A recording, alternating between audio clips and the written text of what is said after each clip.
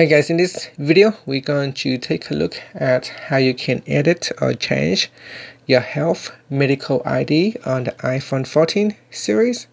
First, let's go back to the home screen by swiping up at the bottom of the screen. And on the home screen, tap on Settings. In Settings, scroll down and tap on Health. Now go to the Medical Details section and tap on Medical ID. In here, tap on the Edit button at the top, and then you can go in here and add photo to your medical record, and you can choose date of birth.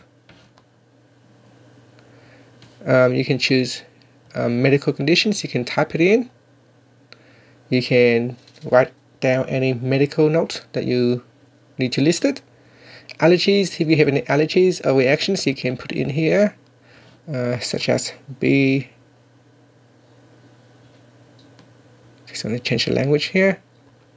B stings. Medications, any medication that you're currently taking. You can add blood type.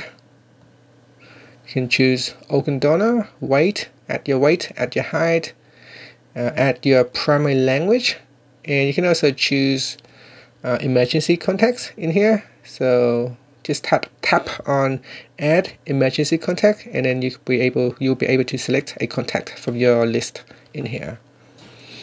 Down here is the emergency access.